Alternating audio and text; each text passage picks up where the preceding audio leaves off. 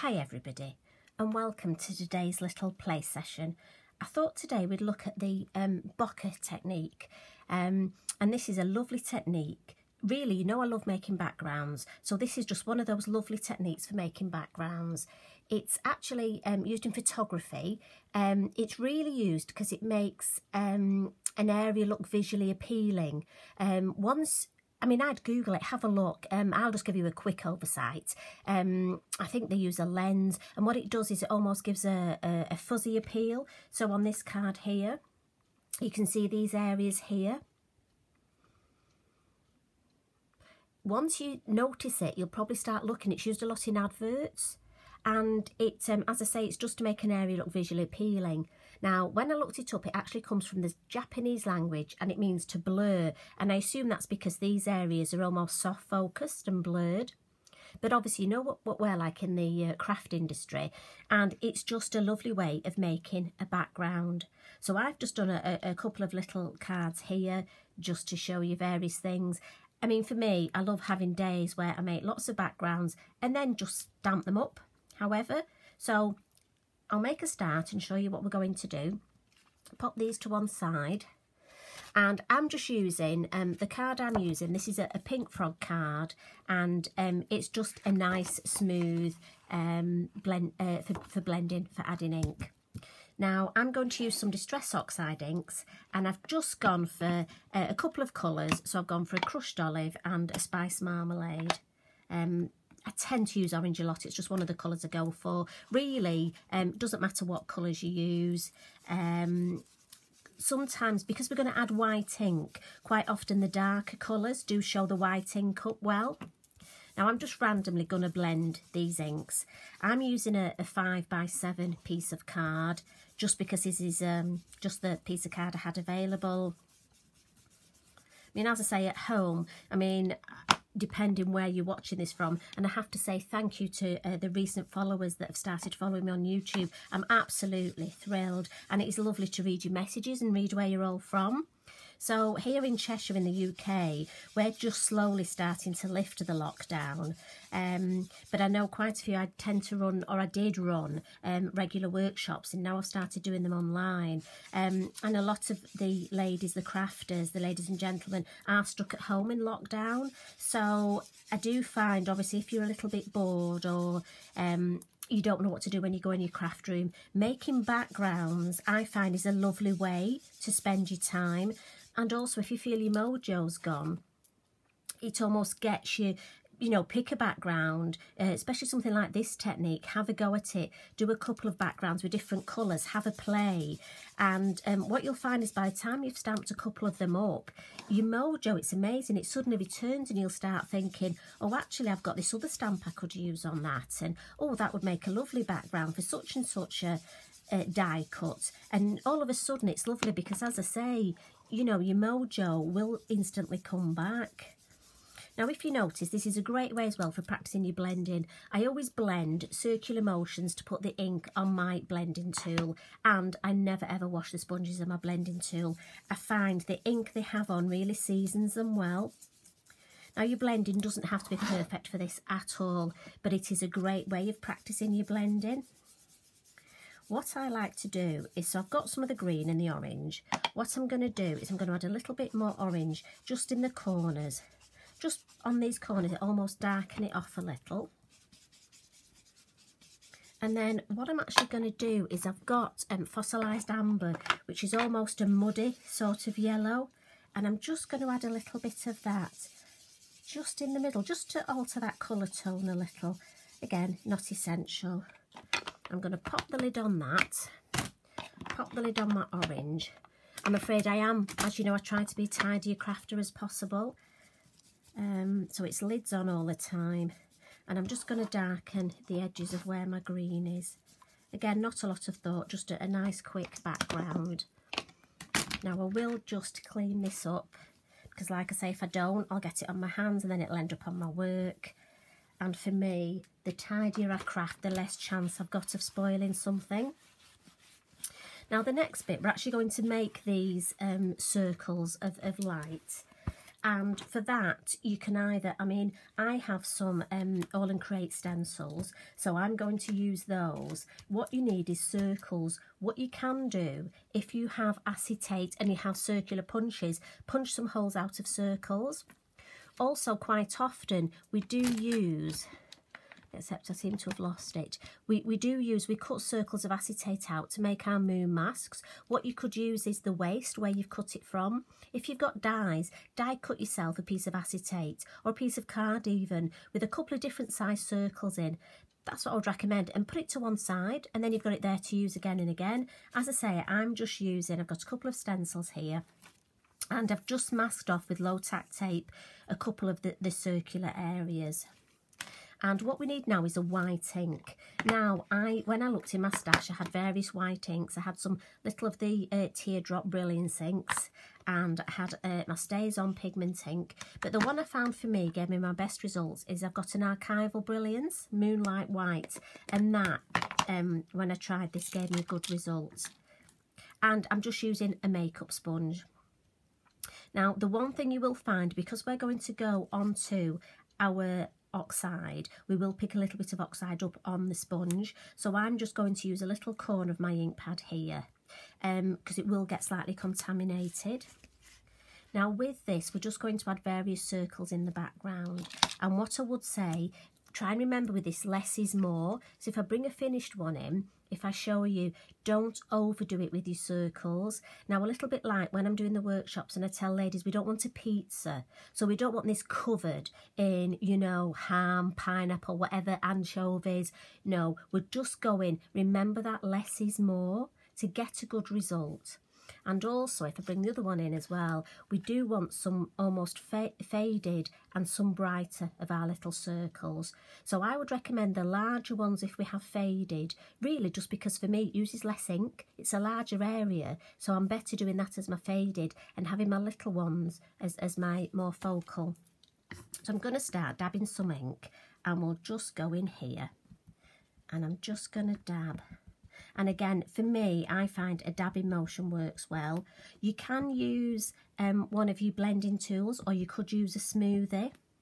For me, mine have already got colour on, so I found it easier to just use one of these makeup sponges. Now I've dabbed, and then I'm just going to go around in a circular motion. And again, I'm not going to lift the stencil up straight away. Just going to lift a corner and see. Yeah, now for me, that's just enough. Can you see? That's enough colour there. So I'm just going to add another one, and I'm going to go over here. So I think we'll just have two of these larger ones. As I say, it's really important. Remember, less is more. Now, if you notice, yes, I am getting lines here, but don't worry, because literally that's why I just go around. It's quite quick to do, really. Lift up, yeah, I'm happy with that. Shall we have a third? And this one we'll just have coming off the page here, I think. Again, you don't want them all. You want it to look as though this is from a larger piece. Now, I dare say, if there's some of you out there, I am not a photographer. And so if there are any photographers out there and I'm doing this wrong, or I've given the wrong information, I do apologise. I just Googled, well, had a look, we can't say that, can we? I just looked on one of those search engines and gathered some information. So it is my sort of homage to your photography technique. I'm happy with those three. I'm going to pop that stencil to one side and bring in this one. It's a bit warm here today, so my low tack tape's drying a bit. Also, I find if I go with if you're using a stencil, I'd go for ones in the middle. If you go for ones near the end, you may get a line here. You know, when we get a bit enthusiastic and get ink on the edge. So I would always go for your circles. And if you're going to punch them, try and punch them far in the card as you can. So we want a few, and it's nice if you, let's have this one overlapping. We don't want them all overlapping, but let's just have a couple. And this one I want slightly brighter. So I'm almost going to dab a bit more vigorously. Like I say, I could have a piece of copy paper and dab it off and take the colour. But to be honest, for what little bit's actually going on my ink pad, I don't mind at all. And again, have a little look. Yes. You see how we're building that up? I like that. You can just go around with your finger to almost just fuzzy that. When it gets deeper, you see how that just now fuzzies that edge? I like that effect. Right, so let's just, it's all about placing. We'll pop one here. Do try different colours, different colour combinations. And it's such a lovely technique, and as I say, if you are struggling at the minute, do give this a go. I like that. And I'm thinking a couple of little ones. Like I say, we're not going to overdo it. We just want a few different intensities. Want this one a bit brighter. Yeah, and again, I'm just going to smooth that so it gives that almost that fuzzy focus. A couple more little ones, just a couple. I'm going to go a little one here.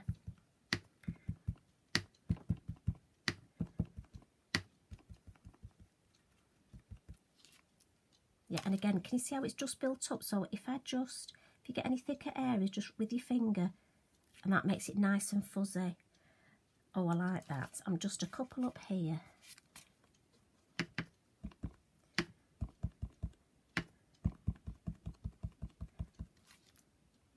And again, fuzzy that edge.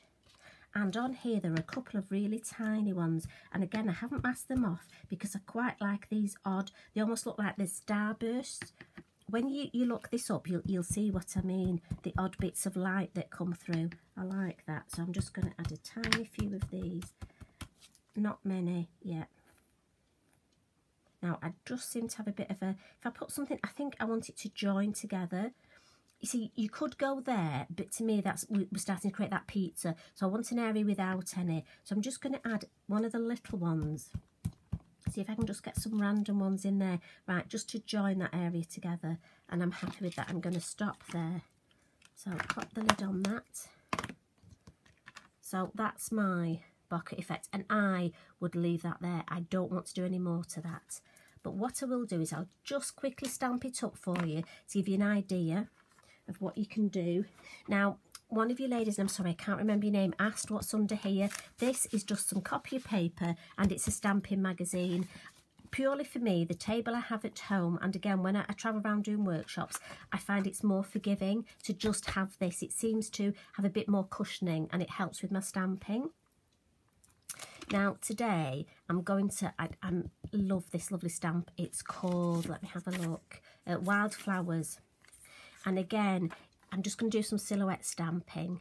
And if I look, I'm thinking, tell you what, I think if we do that one this way today, yep.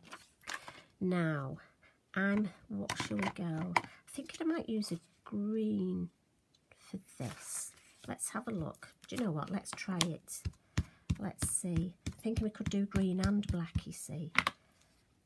Now, I like to stamp from the side. It's just the way, for me, I just find it easier. And again, you've got to make it easy for yourself. You've got to enjoy what you're doing. So it's a silhouette, so give it a minute, press down. Oh, I like that. And then I think we'll do some black as well. So this colour is, oh, Shady Lane, which in my head I do call Shady Lady. So we'll do a few of these. And again, when you're doing things like grasses, I want this to look like a wildflower garden. Don't have them at the same height and don't have them all going at the same angle.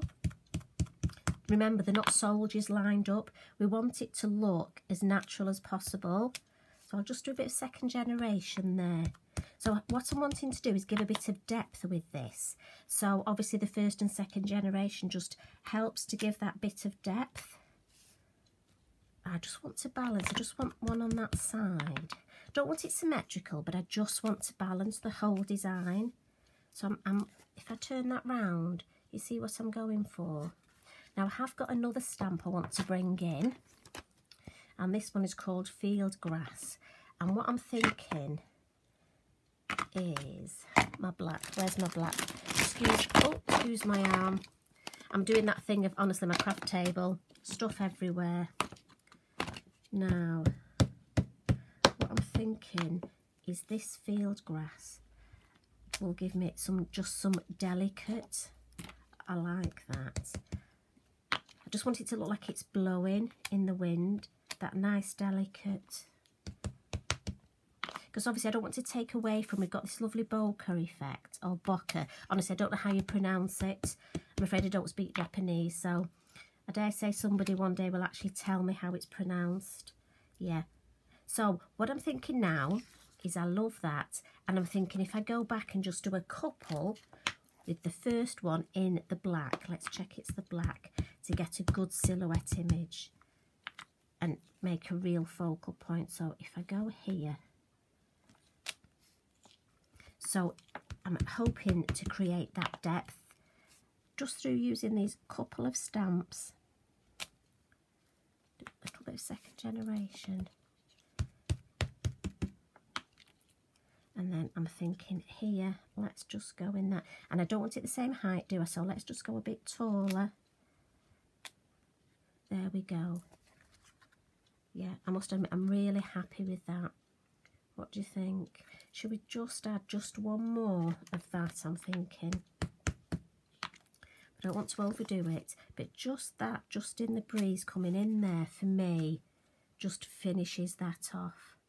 Now that doesn't need a lot at all. What I would do is, she says, oh, my ruler, I remember taking it into the kitchen last night. Oh well, I would just black Sharpie line round the edge to bring the black together, a sentiment, and just a tiny bit of foliage at the top. So we've got this lovely vine stamp, and I'm thinking just a little bit in the two colours.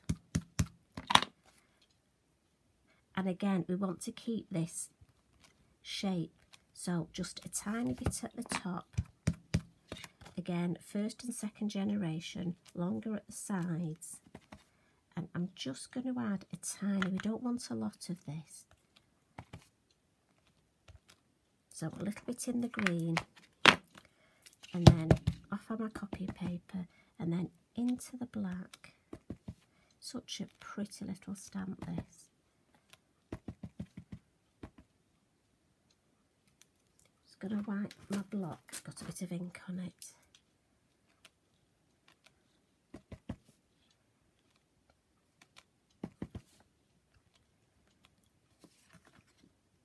Yeah, I think that is just, again with this, what I think would finish that off is a sentiment. So let's have a look what I've got on my desk. What have we got here? What about this? Every dream begins with a wish.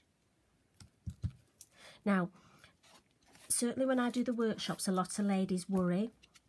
Now, can you see I've actually caught, there's a little bit of ink there where it was on the edge of my block. So I'm going to see if I can stamp over that. And you know what? If it doesn't work, a lot of ladies do worry about stamping directly on your work. So we'll just put that over there. Try and get it straight. If it doesn't work, I'll stamp it on a piece of card and I'll decoupage it. And nobody will ever know. So don't ever be worried about trying something. What I want to do is give you the confidence to try it.